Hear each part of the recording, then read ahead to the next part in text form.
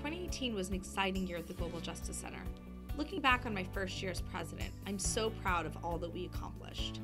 We harnessed the power of the law for gender justice.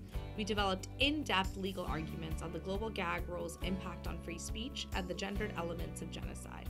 We brought a gender perspective to male-dominated policy spaces. We made sure that gender was included in conversations about mass atrocity prevention and that women's experiences were not ignored or forgotten.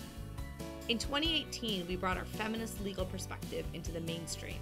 Our approach is unique and it's working. Last year, we also took a deep look at our strengths and the value that we add to the international advocacy community. As a small organization, we know that we have the most impact when we are focused and strategic, and so we are going into 2019 with renewed clarity. We are more motivated than ever to leverage our expertise into action to break down centuries of patriarchal oppression and inequality. Women deserve to live with dignity, free from gender-based violence, and in full control of their bodies. From all of us at the Global Justice Center, thank you so much for your continued support.